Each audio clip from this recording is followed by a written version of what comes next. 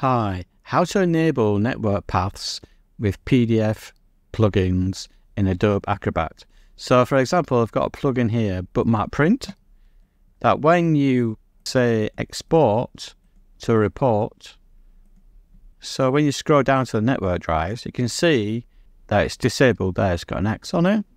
Now this is because Adobe Acrobat is sandboxing your machine to not get outside the local file system. So to change this, go into Edit menu, Preferences, and turn Enable Protected Mode off. Click Yes, OK.